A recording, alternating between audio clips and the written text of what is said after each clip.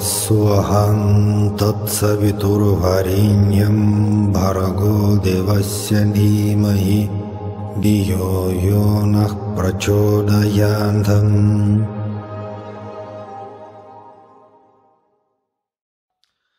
So namaste everyone.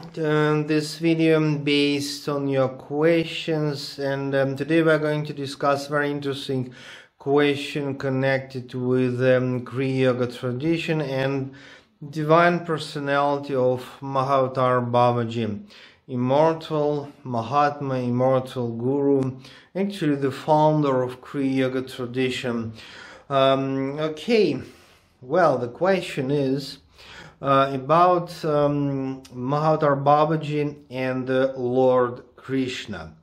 Okay, according to some traditions, Mahavatar Babaji is Krishna, or maybe he was Krishna, or maybe he had appeared in the history as Krishna many centuries, many thousands of years back. So the question is, from some viewers, what does it mean that Mahavatar Babaji actually is Krishna? How can we understand it?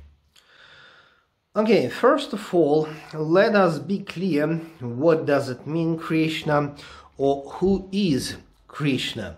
And really the question about Krishna is both who is Krishna and what does it mean Krishna, because Krishna is personality, and at the same time Krishna is philosophical term. Okay, historical Krishna, according to the Vedic Hindu tradition, he was born and he lived actually something like maybe 3,000, maybe 4,000 years before Jesus the Christ. So it means 5,000 to 6,000 years back. But that's historical Krishna. And who was that historical Krishna? By the way, we know quite a lot of details of his life and mission and miracles. He lived something like 5,000 or 6,000 years back in North India, and so we have a couple of scriptures. It's actually Srimad Bhagavatam, and the second one is Mahabharata, with a lot of stories about historical Krishna. But at the same time, Krishna means symbol of the true self, divine consciousness, Lord God, who is actually shining in your spiritual heart. So then let us discuss one more not so easy question, especially not so easy for the Hindu people. Bhagavad Gita, just the greatest book, the central spiritual message of the Vedic Hindu tradition. But why I told you that this is not so easy question, especially for the Hindu people? Because according to the Hindu religion, actually Bhagavad Gita is the message of Krishna himself, but really it is not. Bhagavad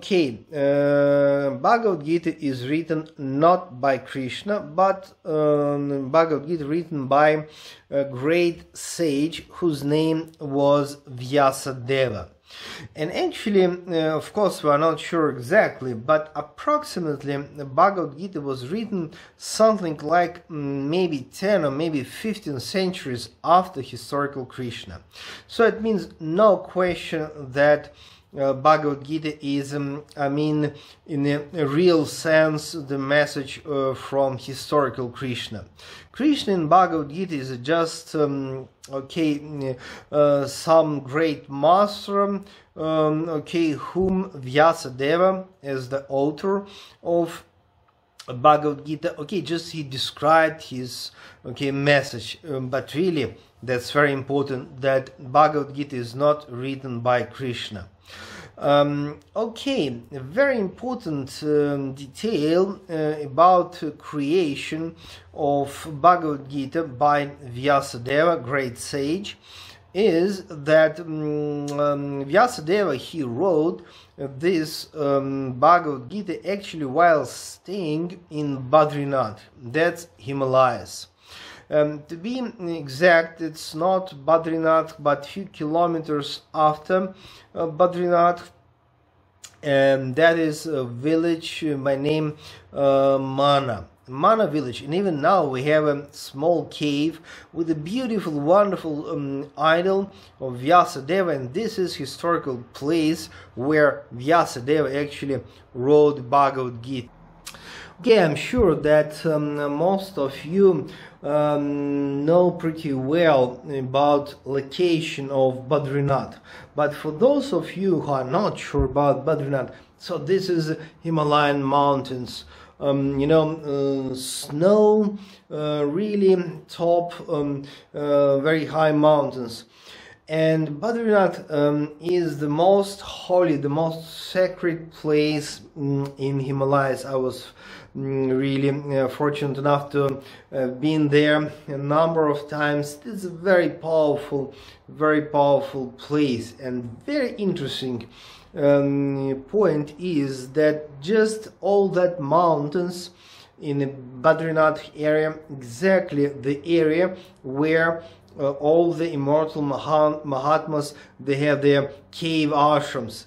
Mahavatar Babaji, Goraknath, and also, by the way, Buddhist masters like Padmasambhava, etc. They all stay basically in this part of Himalayas, because now we have like India, and then China, then border. Okay, but if you just take map of this area and just for a while forget about political map, then you can easily see that the holy Mount Kailash is very near to Badrinath. It's very near, and this is very special area.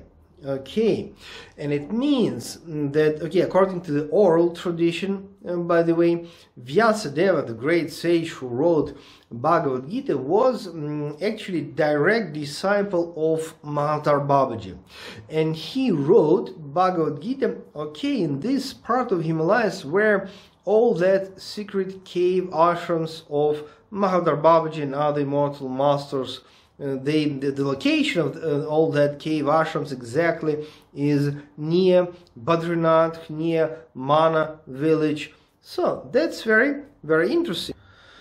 Well, in my videos and books, sometimes I'm relate to the so-called oral tradition, and of course some of you maybe with a more scientific approach to the information may ask, okay, how can we believe into such a things like oral tradition?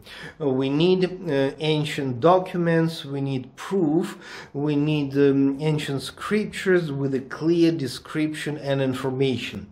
I'm sorry to say, I mean, if you're not ready to believe into oral tradition of Kriya Yoga, Tantra Yoga, well, that's not my problem, because actually the greatest part of information, the most important message, is actually not in the books, but in the oral tradition.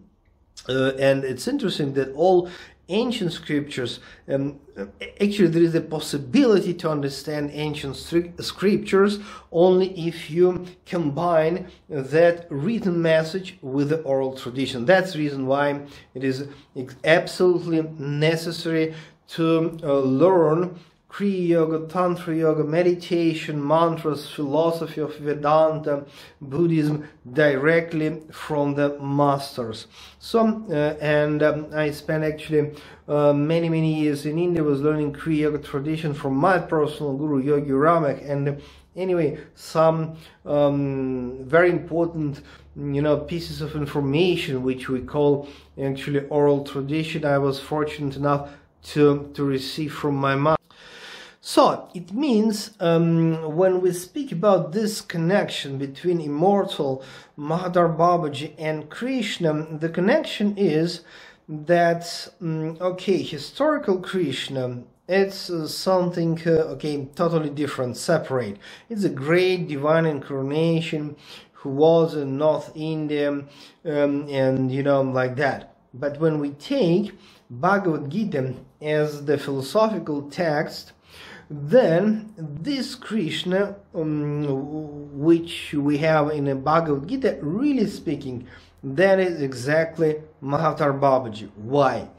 Because Vyasadeva was direct disciple of Mahavatar Babaji, and Vyasadeva was writing the Bhagavad Gita exactly in the area of Badrinath. And according to the oral tradition, we know that Mahavatar Babaji at that time, something like 5,000 or 6,000 years back, he gave a lot of spiritual instructions to the Vyasadeva. And Vyasadeva, he just described all that spiritual instructions which he received from Mahavatar Babaji into this Bhagavad Gita. And it means, and let us say, let me repeat again, the historical Krishna, it's one part of the story, and the symbolical Krishna, which is in Bhagavad Gita, this is exactly Mahavatar Babaji is. So that's the connection in a couple of words between Mahavatar Babaji and Krishna. So God bless you. See you next time.